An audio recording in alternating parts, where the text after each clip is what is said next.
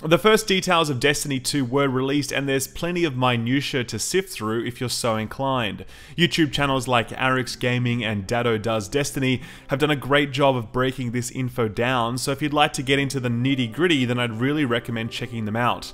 If you're a fan of the Crucible, then the trash tier YouTuber and personal frenemy The Jez has also just put out a passable video on all the changes we can expect coming to the Crucible.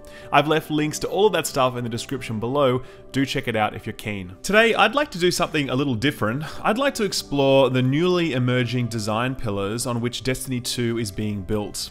A lot of people are saying that Destiny 2 is little more than DLC, but the fact is that just isn't true. There are some very large changes coming to core game systems, and I think that speaking about the high-level shifts in direction does a better job of highlighting the difference between the two games, rather than just comparing the individual detail of bullet points one by one. It's a classic case of seeing the forest for the trees, or the changes being greater than the sum of their parts. The way I see it, there are in fact three large-scale thematic and mechanical shifts that Bungie are driving in Destiny 2. They are the evolution of the player power fantasy, new and improved social systems, and finally a revitalized solo player experience delivered through a new approach to open world design and improved storytelling. There's a lot to be said on each of these topics, and I plan to do a separate video on each of them. This first video I want to talk about the evolution of the player power fantasy. In the second video I'd like to talk about the evolution of the social systems, and I've actually had a chance to interview the lead social designer M.E. Chung as part of that, so I'm really looking forward to sharing that video with you. And the third video will look at the evolution of the solo experience, but that won't come until after E3, where I've had the chance to interview one or two more developers to really round out my view on that topic. So let's get into part one now.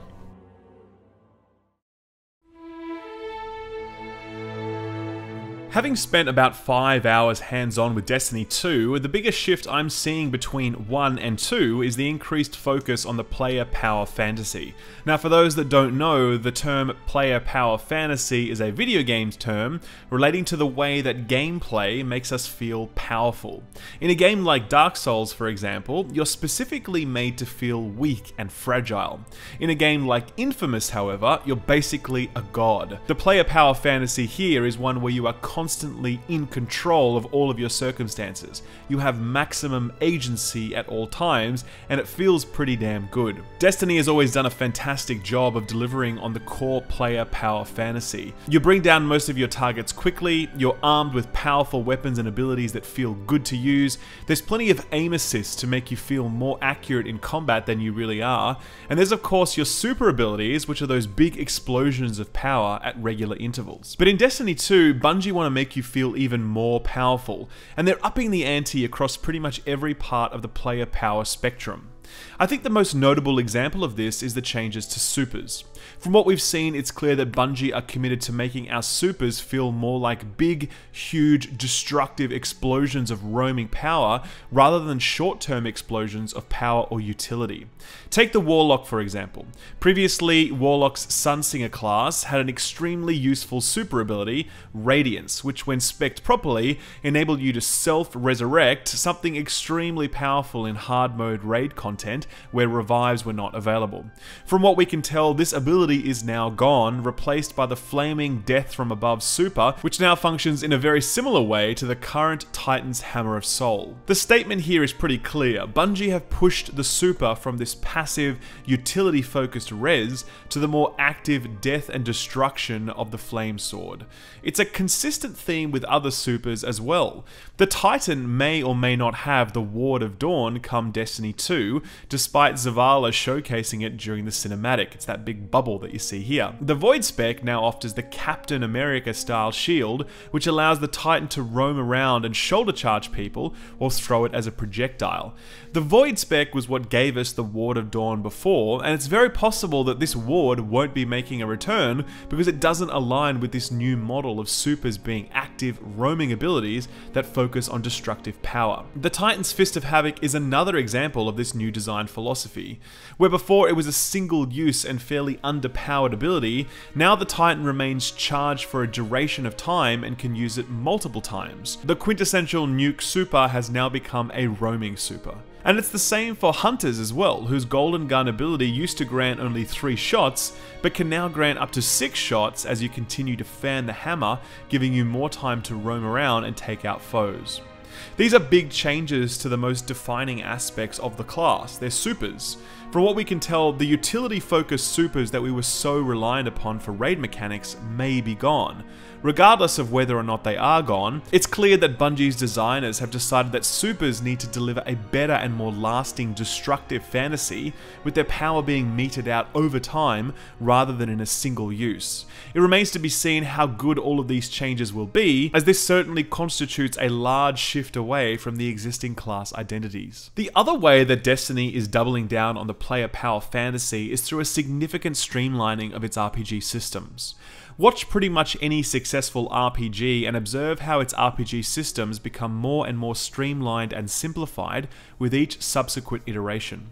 It's a common theme from things like Dragon Age to Fallout to World of Warcraft. Game designers not only strip away the chaff to focus on what's important, but they also look to simplify things to make the game more accessible to a wider audience. For my money, this is just as often a bad thing as it is a good thing, as I almost always value more complexity rather than less, and I think that the 3 games I've just listed are perfect examples of what can go wrong when you go too far in hollowing out core RPG systems. In the case of Destiny, the concept of a build has been pretty core to the player experience for a long time, at least to the hardcore player experience. Those chasing top-tier gear stats, god-rolled weaponry, and the perfect combination of subclass talents for their content of choice have always had plenty of options. And while some of those options have been more an illusion of choice rather than actual choice, there was always enough meat on the bone for Destiny to be considered a proper RPG for those that know how to build and play properly. That's very much gone here in Destiny 2. The range of weapon talents we're seeing seem to be in the same ballpark, but the core strength, agility, and intellect stats that we knew before are gone, replaced with stats that we used to get from our gear like armor and recovery. More than this, the subclass talent trees have been clustered together, so that you now have to choose clusters of talents rather than choosing a collection of talents across a much broader spectrum. It's a great change for more casual players who want to jump into the action and not overthink things, but it's a bit disappointing for the more hardcore fans who appreciate the ability to pick and choose what works well for them. And in case it isn't clear, more simple RPG systems are about the player power fantasy, because they essentially remove one of the barriers between less knowledgeable players and their making the right decisions to do well. If RPG systems offer fewer options, then there's really no wrong choice, and the player is going to feel more powerful more often. Whether or not you agree with this change, and I'm certainly very skeptical about it, its intent is certainly to make the player feel more powerful more often, regardless of the decisions they make.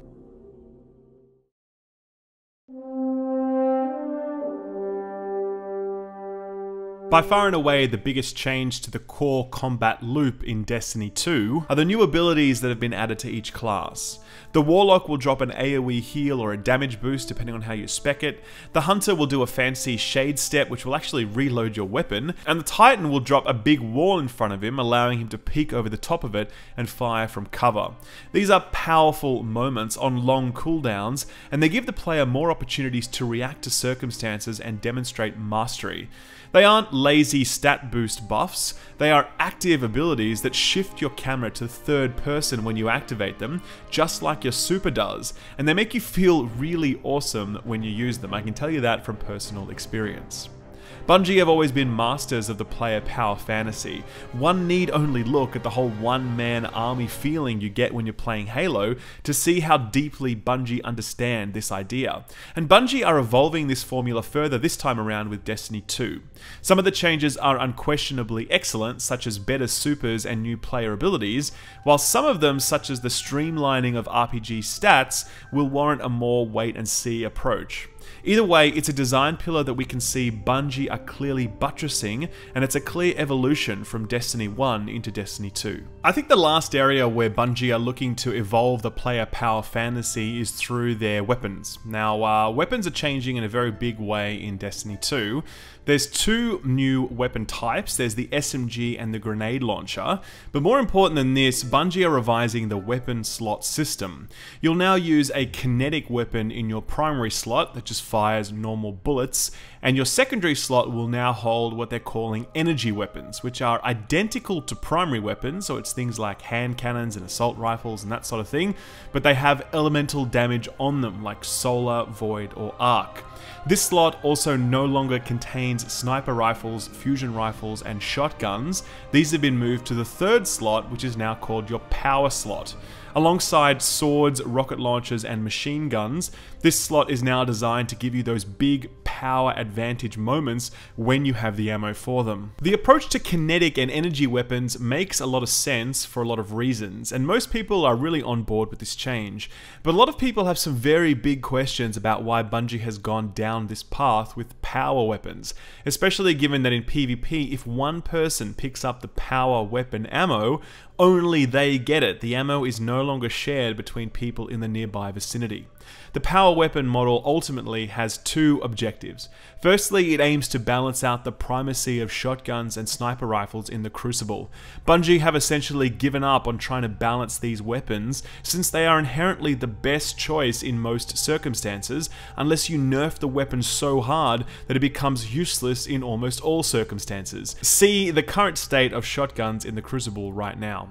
By moving these existing secondary weapons into the power slot, they throttle the available ammo, thereby making us less reliant on them in PvP.